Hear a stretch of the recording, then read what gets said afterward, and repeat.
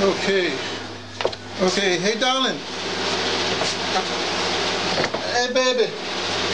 I know you're working, but I'm working too. Can I do this real quick? Well, I don't know how quick. Let me finish this. It's now. Okay, go ahead, finish that. I'm finishing this. Listen. Oh, you finished already? I was just about to tell them about the smoothie I just made. There's some smoothie there for you. I'm a smoothie master. I'll tell you another video about this, but this is a smoothie. Pineapple, mango, lychee juice. Oh man, I can't tell. I better start. Okay, hey, listen. Okay, wait, Anthony. You guys, I need to do one last stitch. well, go ahead, do a stitch, baby. I'm looking for someone. I'm working in my office. Where's my? Oh, here it is. And I just got this. Hurry, baby, hurry. We're wasting digital time. Like that. Okay, as you can see, I'm getting my thing together. Your analog. Trying to be witty. Ah, here we go. Okay, let me see. A little press stick. I first learned about press stick when I came to South Africa, doing workshops, and they say, "Hey, use press stick. What are you talking about?" And then you get this little thing like silly putty, you know, something like that. Then you have to put it on the thing, and then you press it onto the thing. Move this out the way. Hey. From my cup flies. Put this up here. Get this out the way. Okay. No, I'm going on slow. Anyway, so here's the deal. I'm building my desk here. Now you say, desk? What kind of desk? You know, the ADOS desk. It's an ADOS desk. It's an ADOS desk. You know? Now I read a desk before, a long time ago. I'm talking about this is 1984, 1983, 84, the presidential run as president. But yeah, the presidential season. That's the season that I'll put it here. That's the season that Jesse Jackson first ran. Now it's interesting because in New York, which I was living on Lower East, well, I was living on 14th Street right off of Avenue A, and so we had to canvass that area because you have to get enough names on the ballot so he can be on the thing. So you know, I started to do that, and you know, it's quite interesting. It's my first real whatever. It was quite interesting because you got to go knock on doors, get them to sign, you know, make sure the Democrats. Well, they have to sign up as Democrats, and this Democrats. I guess it's still that way. You have to do like a year and a half, or a year ahead of time, something like that. Put this one right here. Just press the here. And anyway, so you all can hear me. So I ran what I call where was I at? Yeah, just I was typed. I don't know. Oh yeah, it was at BAI. Yeah, it was at BAI. That's not the point. I call it the desk of the disenfranchised. Hey, I'm good with names. The desk of the disenfranchised. So this is one of my things I'm putting up. Hashtag ADOS, got a little start, that's what it is bulletproof. Then I give the www.ADOS101.com, and then ADOS, I define here, North American descendants of chattel slavery. I had spelled it wrong. Like I'm always updating stuff. This one, you know, in case you can't see it, it looks like this. Got it? Okay. So that's done.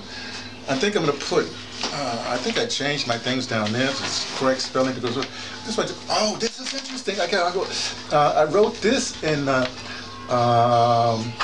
8/1, so I guess that January 8th, 2017. There was something that happened. Whoa. Oh, wait a second. Let me what Yvette Cornell is saying. This is, I've been running with Yvette since, I don't know, 2000, from 16 or 15. I don't know. When she was on Boyce's channel, and then when she hooked me. Remember this is 2017, and this is January 8th. I think that's the 8th. That's the way I do it in American. I guess it may be the 8th month, the first day. Anyway, it says what Yvette Cornell is saying. What I hear Yvette saying has to do with us descendants of chattel slavery. DOCS, that's what I put there. Ooh, who have come through captivity, slavery, Jim Crow, segregation, school to prison pipeline, et al. Since at least 1965, there has been a usurpation of our due compensations for wealth, building of the wilderness of that is the United States of North America. Them now being used. Anyway,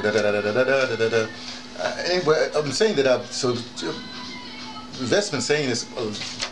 I got the date right there. Let me read the whole thing. Then now being used by the system of Anglo-racist white supremacy in the ploy of pigmentation to dilute our due compensation and reparations. Wow. I put stuff on the wall and forget. We are and have been in a struggle for justice. Then I have justice because I'm defining justice. Justice and mercy. Okay. Yeah. Most of all, for the immigrants and others, at least since 1960, at least since that 1965 point, have benefited wildly off our decades of struggle. Many of those really successful immigrants and migrants, immigrants/migrants, even have the gall to come to this struggle situation and not continue the struggle, but thwart, demean, and even actively block, or even worse, move against the justice we seek. Ay, ay, ay. Did I write this? My goodness, this is 2017, 2019 right now. Wow. Folks like the Harris woman have roots and land. I guess she was talking about Kamala Harris back then? I'm confused now. Folks like that Harris woman have roots and land masses they can send monies and other support back to for further upliftment of their obvious lineage and current family circumstances. While still others have fled struggles in their own lands to come here to feed this feed the source. I'm talking about the beast, causing their woes in their lands, causing more woes in the lands of their origins. This is interesting. And at the same time, they trample upon us who are fighting for our freedom, and by logical extension, the freedom for the downtrodden people of the lands they hightailed it from, in the ultimate form of cowardice. Ooh, I'm rough. I'm rough when I write. When I talk, I'm more messed up when I write. My goodness, this is interesting. I'm gonna read this. They were /are traitors to their peoples and now barnacles to our cause. Shame on them, and shame on us for allowing those cowards to leech within our ranks. Yay! Oh, damn, I'm more radical than I thought. Whoa, whoa, whoa, whoa, whoa. Simply put, and Yvette says it well, don't come into the middle of our struggle to claim identity with us. Because back then we was DOS, whatever. For your and yours own personal gain. That is straight up pimping. And we should not lay down or be laid out for pimps. Wow. And then I define justice. I said, what else? Asterisk. Mr. Neely Fuller Jr. defines justice. Mr. Neely Fuller Jr. Remember that name. Get his book. You know the book I'm talking about? Hours of what we do here. This one here. This one here. The United Independent Compensatory Code System Concept, a textbook workbook for thought, speech, and or action for victims of racism, white supremacy. Now, if you don't think you're a victim of racism, white supremacy, don't even look at this book. No, you can look. Everybody should look at the book. It's Neely Fuller Jr. Anyway, this is the 1984 edition. I just had it bound here at Lovedale Press, which is a revolutionary press in South Africa. It's actually located here in Alice. They're the ones that put all the pamphlets out for the struggle. Okay, he defines justice as the guarantee no one is mistreated. I put the semicolon there. And those who need help get the most constructive help. Wow. Those of the Issa Harris ilk stripe offer no constructive help. They act counter to our interest and ultimate liberation. Remember, action speaks louder than words. I'm confusing because we're mentioning, I'm mentioning Harris and it's 2017. Is this August or January? I don't know. August 2017, I guess August. Maybe she said she was running there. Wow, that's interesting. So anyway, this is, I'll put this over here. Look on that. Now what am I? Okay, now you might ask, what's going on? Good question. Well, you know, I'm thinking, I've been, well, here, look. Who no, go no. You know where it's from? That's from Anakalapa, or fella Anakalapa Kuti. The musician, Nigerian musician. And he read, who no, who doesn't know, go no. Can't go to knowledge? I don't know. You can figure it out. It's fella. You know fella. Okay, now. Oh man, I love smoothies. Okay, so I'm building this desk. Now I'm giving you the how the desk started, because remember I had a desk. I call it a desk from the desk of disenfranchised, and it was interesting because, and what that political thing showed me is that I had seen grown people when the primaries came to New York and people had to vote. If you wasn't registered, a lot of people didn't know. They just did Jesse Jackson. They said, "Oh, I'm gonna vote for Jesse Jackson," and they go down there, but they wasn't registered. They didn't do anything, and I seen grown people cry. I'm telling you, grown people were crying. That's unbelievable. And I said, "Wow!" And that time I was not hanging out, but you know, because it was Charles Rangel Club, you know, with the whole Jay Raymond, whoever up there in Harlem. So I would, you know, I'd go up there, some meetings, whatever have you.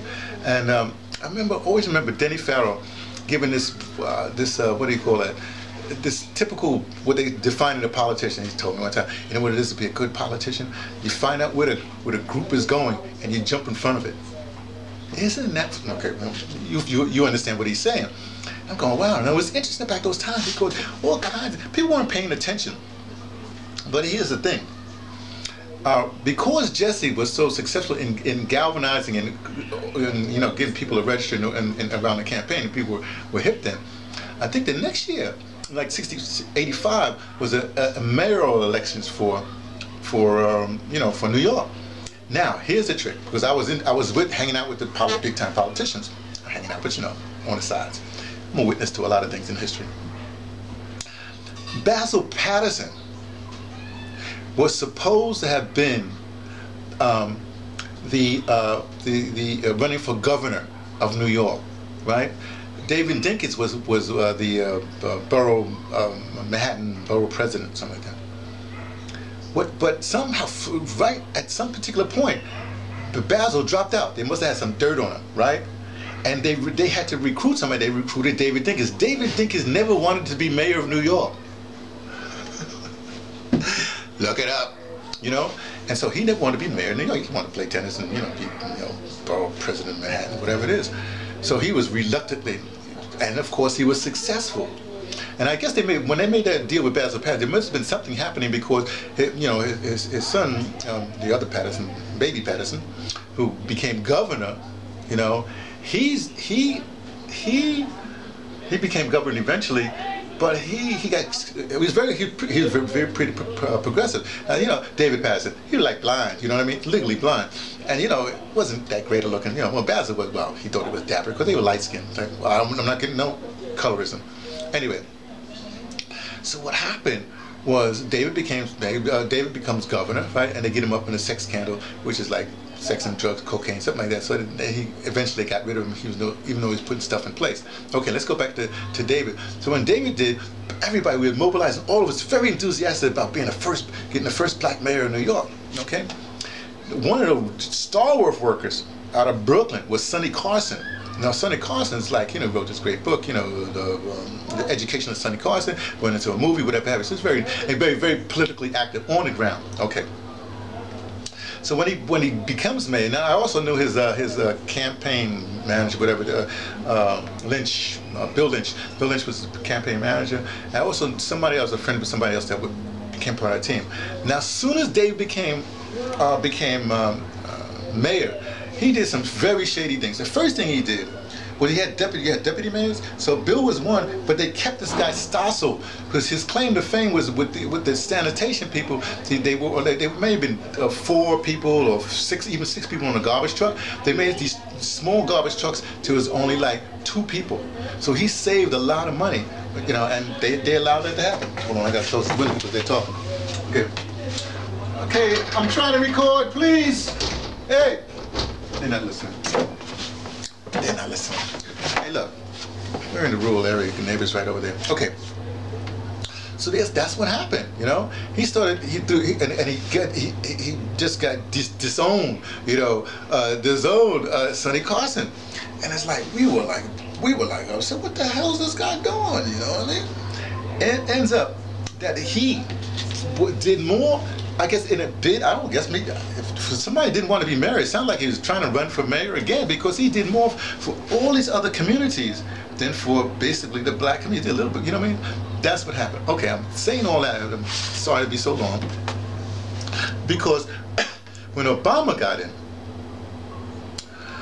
when he started, you know, he could get galvanized everything. Then as soon as he became president, got rid of his whole, everybody, you know, the whole email list or whatever, got rid of them, and then he basically was shown that what happened was the what do you call that? The people at Citicorp or whatever Citibank, whatever the bank it was, they're the ones that JP, whatever it was, they're the ones that everybody in that cabinet was all.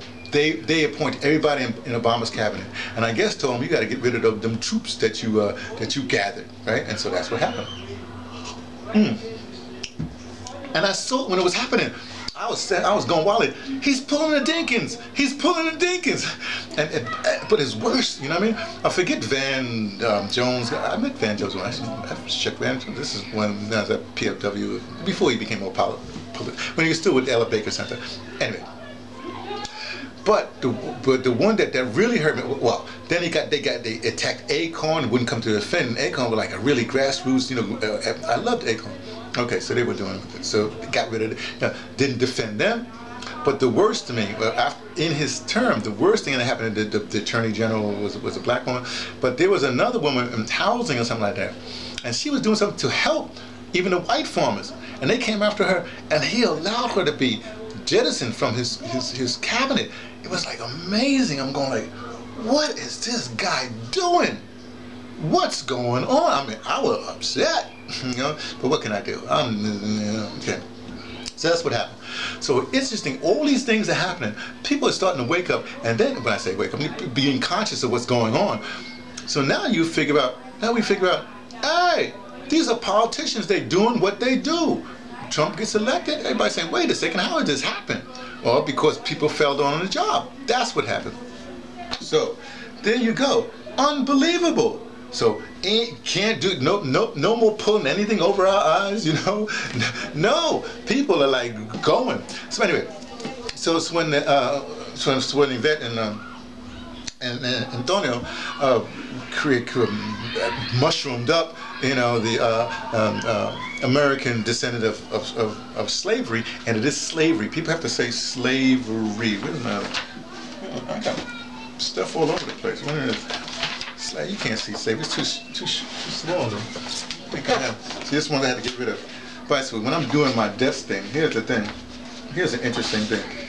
I make mistakes all the time. I'm one of those people that listen to Miles Davis. Miles said, there are no mistakes, it's the only way you take things. So this, for instance, I had this sign up a long time, but as you can see, it's a little messed up because it says North, you know, I cross out the North, American descendant chattel of slavery, but it's supposed to be American descendants of chattel slavery. So you see it's changed down there, right? See it's changed, but okay. So I had to change that. So I had to get a new one. But I do this all the time. So we're building the desk. You're seeing at all the mistakes and everything, whatever it is. So I did that. But I have a so now you're seeing the desk is being created. My little thing. This is the corner for ADOS corner. Over there is my Wakanda corner, and I want to do the sus hut. That's for something else. Okay, I wanted to show you something. Okay, now I make up stuff all the time. Now, first of all, let me say something. Because I'm a dentist and a nearly full of junior, you know. I love smoothies. One of the things he says is that you really shouldn't call people names. You shouldn't be, you know, calling names. So I've come up with a thing, because you know, everybody, it's fun to call coons or whatever have you. But I came up with another one. I'm gonna put it down. N-E-O, capital N-E-G-R-O.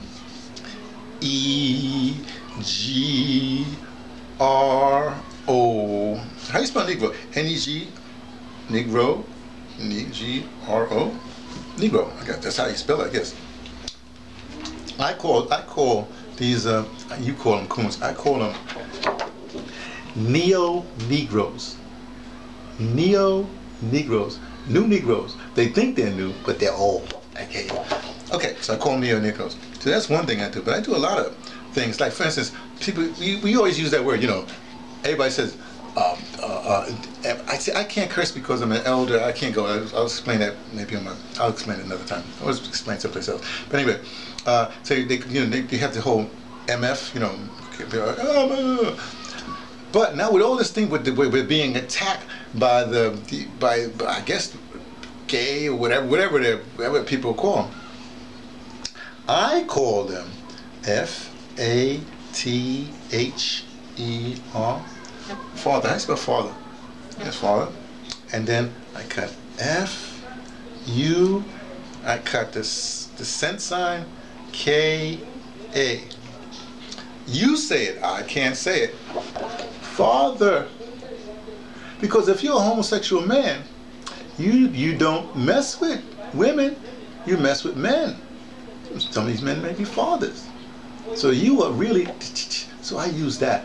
Now you say, oh, why are you attacking those people? I'm not attacking them. I'm doing something what I usually don't do. I'm being I'm being accurate. Just like American descendants of slavery because, you know, slavery is the institution, the condition. It's not slaves. Slaves is the individual. So we have to be slavery. We're dealing with the institution in countries right now. Anyway. So they're like attacking us. Oh, I'm going like, wow, what's going on here? People really have to understand. I'm talking to the Pan-Africanists, and yes, I've been through the Pan-African, yeah, I've shaken, you know, a bunch of hands with people, you know, whatever. We have identified it as an accurate clan within the global situation. So this whole competition is out. The Pan-Africanists, you have a different, you can be ADOS and Pan-African at the same time. It's just that the Pan-African struggle is what it's always, you know, it's always been like this for a long time. So people are just concentrating on on our clan right now. Now, if you're a Pan-Africanist and you keep on with your struggle, if you want to support us, you support us on our terms, not your terms. You understand? If you are a Pan-Africanist, for sure, you got a global thing that you're trying to hook up. We're just one part of that global thing. Think of it like, you know, the Pan-African, Marcus Garvey, though he came to America to launch his thing. But say you're, I don't know, Angolan or Nigerian American fella, right? Or Nigerian American. Yeah, but your reparations owed to English. So your Pan-African struggle, even though you want to get everybody together, if you're going to attack an institution, you don't attack your clan. You don't attack the ADOS clan, right? And all kinds of problems. What you do is you say, hey, cool, let me see what y'all can do. Because as we know, what black people in America, what ADOS does in America, that has taken off for years. It's taken off. When I first started to travel, in late 80s, early 90s. Every time I went someplace, early 90s, people would be asking me, well, Rodney King have no more. When I travel, people would ask me about like political things. They asked about the Panthers right there. They asked me about Rodney King eventually, like that. It's because now when I travel, I hear a lot about hip hop, blah blah blah blah. Who you need? Do you come from there? Do you know Jay-Z? Do you know KRS-One? Whatever it is, I'm going like strange, man, strange. The political thing is going, but now with this, I guarantee people gonna be asking about ADOS, at least the people I hang out with. You see? So it's going to be interesting. So I think the Pan-African or the Pan-Africanists, you see what you do. See what we do. And I'm not saying hitch on to our thing, but keep on staying what you're doing. Everything will be all right. Believe me, it'll be all right. So anyway, that's all I have to say now. It's just I'm building, I'm working, I'm working it. Let me see if I can find something here. I'm just looking for something real quick. I'm working it. That's what I do. So from this perch here, that's when I'll do all my little commentaries and stuff like that from this, you know. So that's really about it. That's all I really wanted to say. So, you know, I hope everybody is, you know, doing what they're supposed to do. Stay in your lane. Leave people alone. Stay away from, you know, whatever you're gonna stay away from. And be well. Drink healthy. You know what I mean, like that. What I really like about living here in Lambeth, But these are seasonal things. Like this is pineapple and mango. Pineapple season is just, it's still going on. It's just, and the mango season is just has come in, right? And so when you eat, you're eating what the cycle that you're supposed to eat. We're not importing. Well, we can, but we don't import things like that. So it's really, really, really very good. Anyway, that's just a message, slight short message. I got to do another one on the Oscar or something like that. Anyway, that's a short message from me. T, maybe not so short. From the Pattersons, taking the train to Tibet, speaking from a desk of the DOS, letting you know what I only suspect.